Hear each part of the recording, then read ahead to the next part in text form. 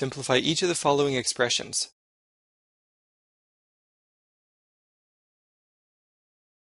Multiply 5 and 3 to get 15. There are no exponent rules required in this simplification.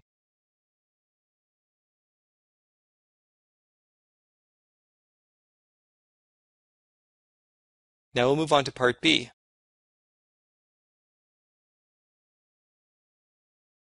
Multiply the two expressions together to get 16ab squared.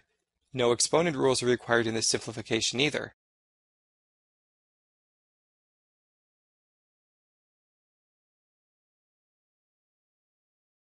Now we'll move on to part C.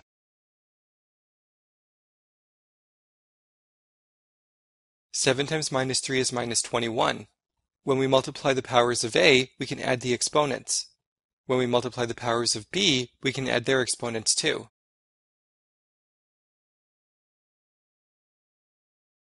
The answer is minus 21a cubed b to the power of 11.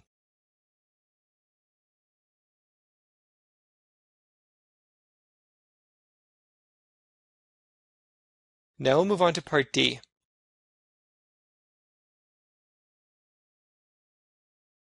(36 over 6 is 6. There is only one power of A, so we'll leave it alone. We are dividing the powers of B, so we'll subtract their exponents.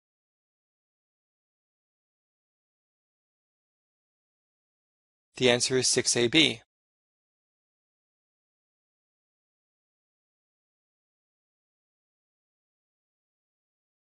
Now we'll move on to part E.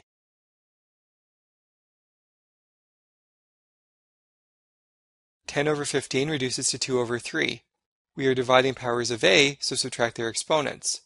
There is only one power of B and one power of C, so leave them alone.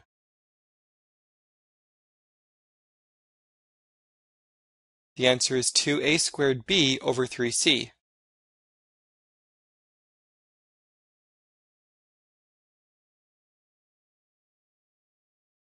Now we'll move on to part F.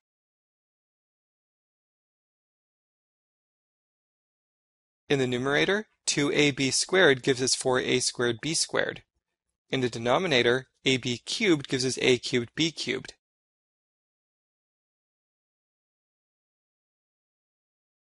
The numerator becomes 12a cubed b cubed, and the denominator becomes 2a cubed b cubed.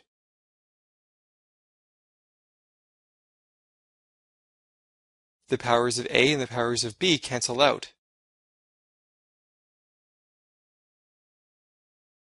The answer is 6.